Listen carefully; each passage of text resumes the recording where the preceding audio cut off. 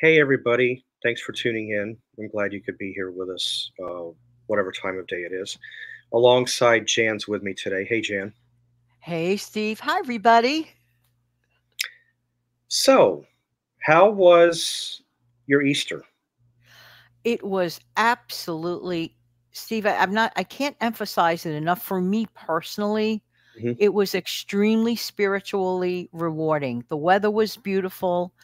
The events that I had seen, in the services were absolutely beautiful, just the way I wanted to feel. I felt the Easter spirit. For me, this meant a lot. How was Well, your that's good. Easter, Steve? Not bad. I pretty much just I was here by myself. I pretty much just did my own normal thing. Okay. Found a few good old TV shows to watch. Mostly just did a little bit of binge watching, that type of thing. That was basically what my Easter consisted of for the most part. But it was decent. I didn't mind it. I mean, Good, good. A nice day of happiness and relaxation. Steve, can we talk about ways that people have leaky wallets? okay. All right. A lot of times we lose money here, there, and absolutely everywhere. And we just do not even know the hows or the whys.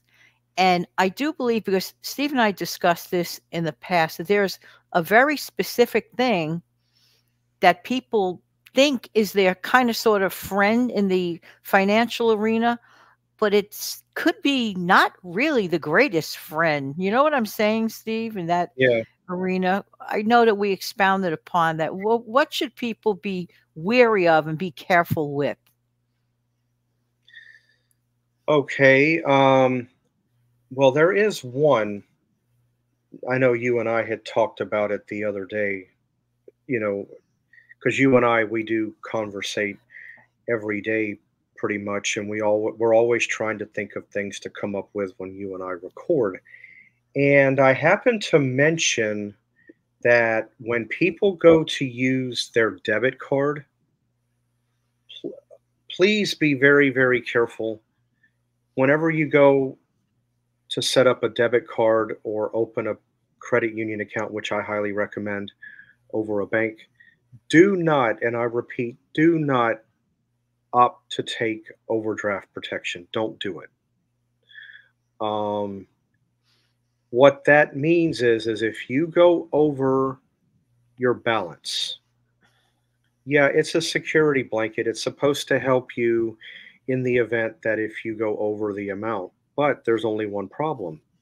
The money that's kicking in order to save you from going over is their money. And if Right? you're not careful with overdraft protection, you can owe back some money.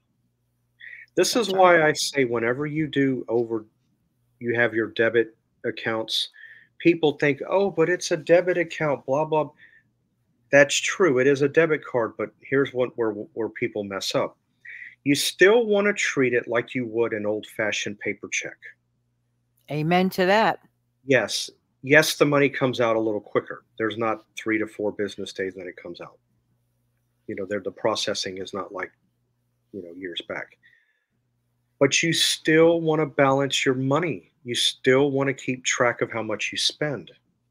That's right. You still want to budget your monies, because when you get close to a certain amount of money, if you keep charging or keep buying, and then the overdraft protection kicks in, that can work against you. And I don't recommend it. By all means, any of you that do have the overdraft protection, I don't know if it's been of a benefit to you, because you do have to pay that money back. They will get their money back. And the So if fees you could don't, be exorbitant. Excuse me for cutting in for a second. The fees could be absolutely exorbitant. And that is a perfect example of a wallet leaker. Steve, you said something, two words that are very key on okay, your answer. That I don't know what it is with a lot of people, keeping track. We need yeah, to keep right? We need to keep track of our money. Yeah, you do. And I, like I said, I've got my two credit union accounts on my phone. I check them often. I make sure if I've had a transaction, if I've bought something or whatnot, I always like to go back and make sure it has cleared my account. Yeah, that's right. Um, but no, the overdraft protection. If you, I'll give you another example. If you owe, no, what did I say? Owe. Well, owing is there, yes. Well, let's say you owe $250 in overdraft. Let's say your paycheck comes in and your paycheck is for $1,000. You're only going to see 750. You're only going to see $750 because they're going to take that 250 back. That is That- scary. That's I'm their sorry. It is scary. That's their money that's their money that's kicking in to protect you. But is it protecting you? But look at what happens. That next paycheck, you're out that difference in money. That's why I say don't use it. Don't need it. If you check your accounts often, several times a day, many times during the week, do that because, well, when I first started with banking years ago, I did have the overdraft. And then a good friend of mine's mom got in trouble with it.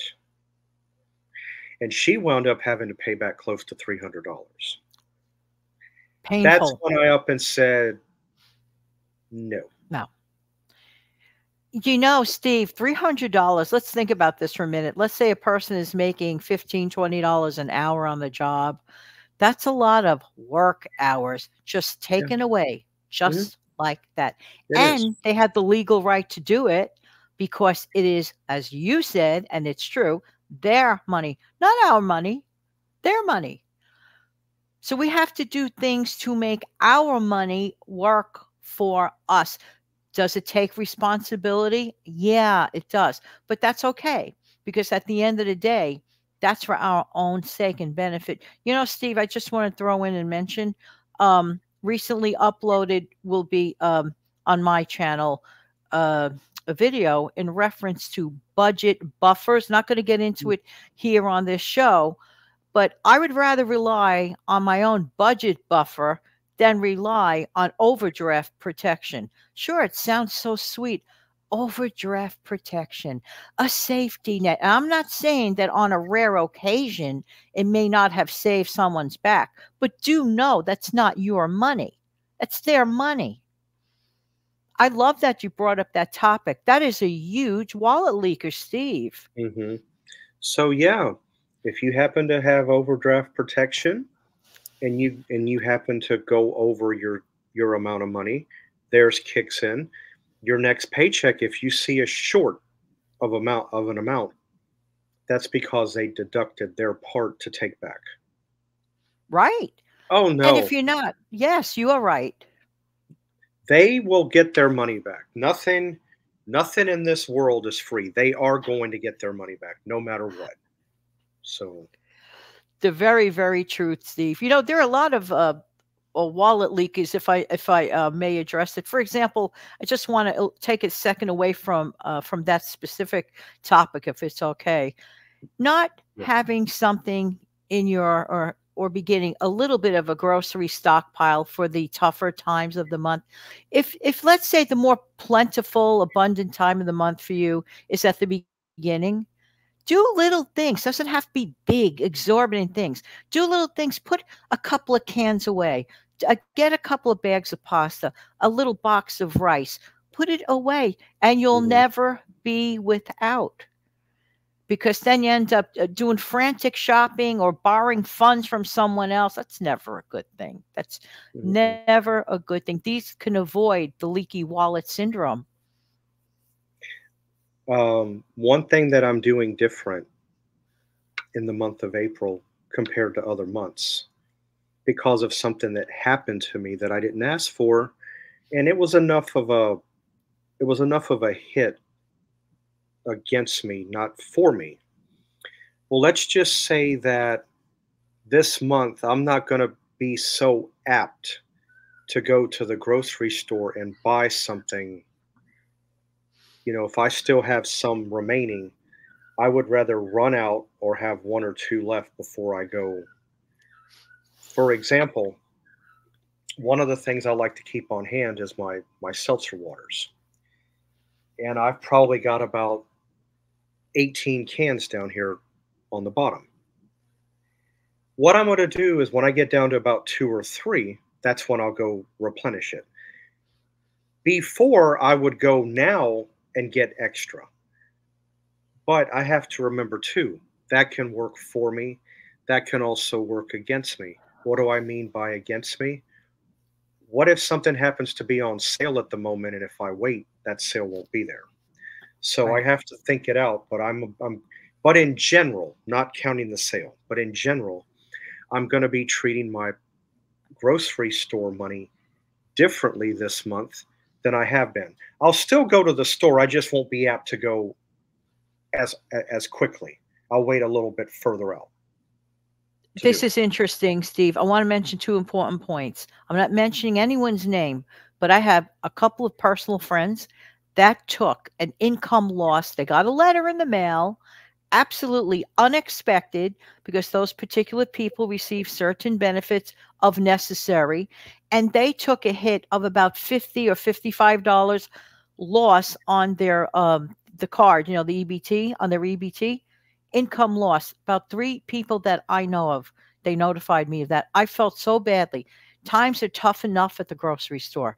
This was not the time for those people to receive those income losses. When people lose on their EBT, that's not just, oh, it's just, food stamp. That is income. That's value. That's Well, money, food money. right. So they Well, have to make adjustments, Steve. if if if I was one of those three people on your list, if I was, if I was not, you can make that four because I took one of those hits. That's I'm why. so sorry to hear that. I'm so sorry. So I don't know if I hate it. I don't know if I'm included in your list of three or not. But I really, yeah, I didn't want to, distinctly, oh let that no, out.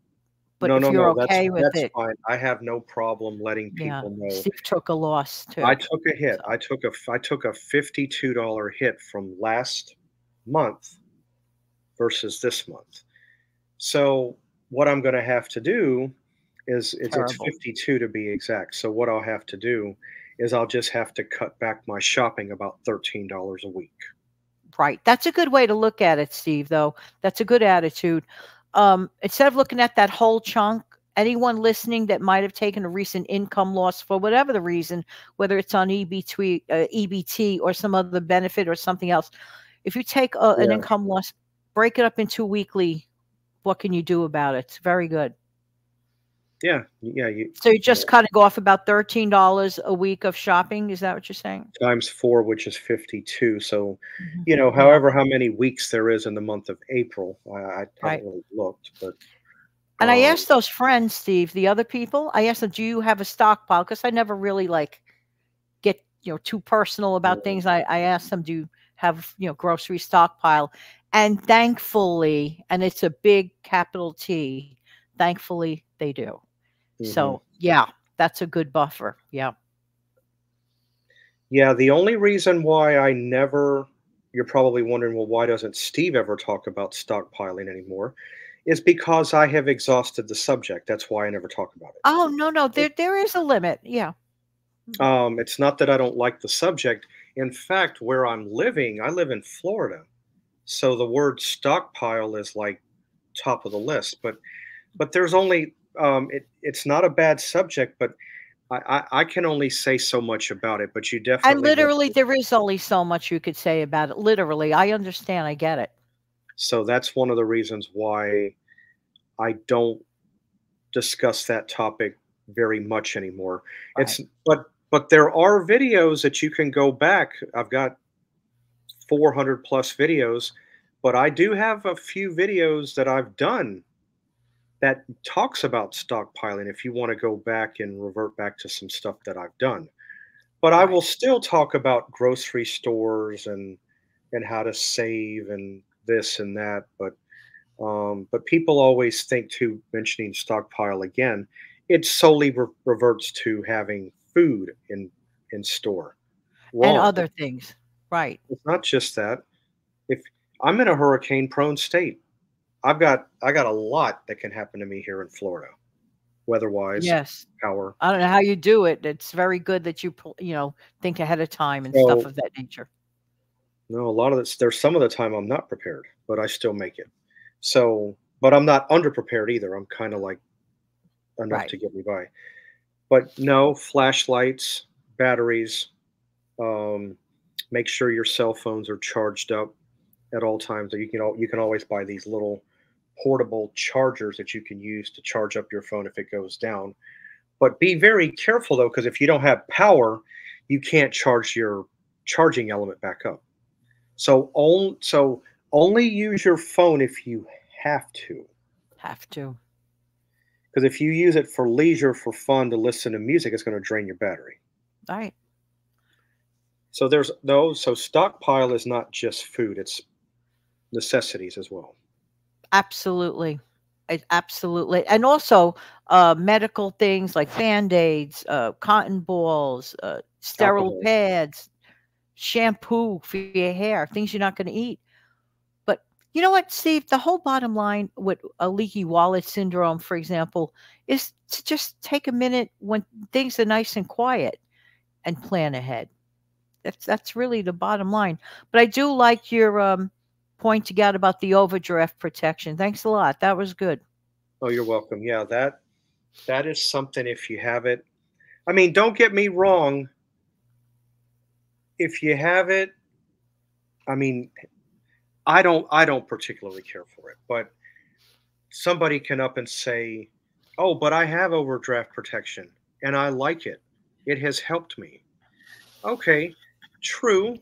I guess and I guess it could be of help, but when your paycheck is short one paycheck and you wonder where your money went, All right. think about it. You are right. And my area of concern is not the person that on occasion has an issue once in a great. My area of concern is the person that thinks it's their forever thing to do and to do it all the time, make a bad habit out of it. That's bad. That is a really Yeah, bad thing. It's very costly. Just save your own money and make your own budget buffer, which I get into, on that video. But yeah, all good stuff, Steve. Thanks a lot. But I do have one request, everyone. Don't forget to smash down Steve's like button. And I know Steve won't say it, but I'm sure that a super thanks would be absolutely very helpful at this time, especially when you have an, non-prepared for income loss and anyone that takes a cut. And I pray for my friends that took that 50 or $55 cut on their food allotment on the EBT. That's awful, especially right now. This is just ridiculous. So mhm. my heart goes out. Well, I put the banner up down at the bottom. I know it's at the end of, our session that we're recording, but I address here, a super thanks is always welcome, very much appreciated, because I don't just like to come on here and make a video just to make a video. I'm kind of I'm s- I'm still trying to hit the 1,000 mark, but I am, you know, semi monetized. And I look at it like this, and of course, like my channel, if and definitely like and subscribe if you do like it. Um, I look at it like this: imagine me a piano player, and if you noticed at some piano places, you've got this big, big, big clear round container sitting on the top of the piano. And if somebody plays a song and you like it, people put money. Yeah. That's how I kind of look at my videos. If you like what I do, Absolutely. show me some recognition. And I'm Right. not trying to come off as greedy when I say that, but I do, put my head together. We put our head together to put these videos up for all of you guys. But I I mean, do it's like we love our work, but it is work. it is work, yeah. I mean, no matter how you look at it, because you're Right. putting thought into it to create. And not So just thought, we also pay for this lovely, lovely thing on the top that begins with the letter StreamYard, S, yes, which yes, we we love do. it. We love that thing. It's a very helpful thing, but costs money. We That's don't do right. the free one. We pay. That's right. Yeah, the free one doesn't offer a lot of the No, you benefit don't that we get those bells and no, whistles and all this fun stuff. no, you don't. All right. Well, it was Well, good thanks having so you. much for having me here, Steve. Sure, no problem. It was good to have you here. And thank all of you for being here with Of us course. today. And you know, I or I and or Jan will see you guys back here at a later time. Like I said, I'll probably throw something on in between, you know, so always be on the lookout for that. Hope everybody has a great rest of your evening or whatever time of day it is, and a good weekend. See you next time. Bye. Bye, everybody.